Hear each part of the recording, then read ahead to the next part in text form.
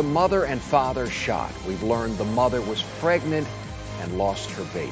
This happened at an apartment complex overnight, but detectives were still there tonight. They just left and still aren't telling us how this happened. Good evening to you. I'm Eric Von Anken. Glad you're with us.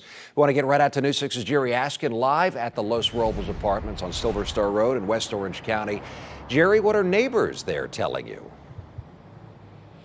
Eric, I tell you, first off, a very sad story happening here in Pine Hills. Neighbors left wondering what happened here and why. This all happening, as you mentioned, as a pregnant mother and her boyfriend at last check, they were shot and at last check are in stable condition. But that mom was 7 months pregnant. Her child didn't make it. Tonight, neighbors are trying to make sense of tragedy after investigators say a couple was shot here at these Pine Hills apartments. They didn't deserve to get shot. Robert Colon lives nearby and saw this massive crime scene when he got off work last night. It was like cops everywhere, crime tapes, everything. And even today, a crime scene van was on scene. Tons of evidence markers, and this apartment window was shot out. Colon said his sister heard the commotion around 11 last night. She heard gunshots and stuff.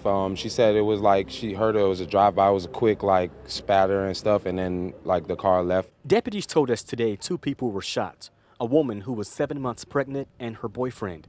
Deputies saying their unborn child was killed, but are not yet releasing info on what led to last night's shooting. It happened here at the Los Robles Apartments in Pine Hills. We also know from deputies earlier in the day at this same complex, a man robbed a second guy, attacked him, then stole his cell phone. Investigators saying the suspect was eventually caught as he tried to leave this complex. I don't really have no words, just, man, you need to be safe out here, man. Start thinking about each other and stuff, man. Keep it like that, man. One piece.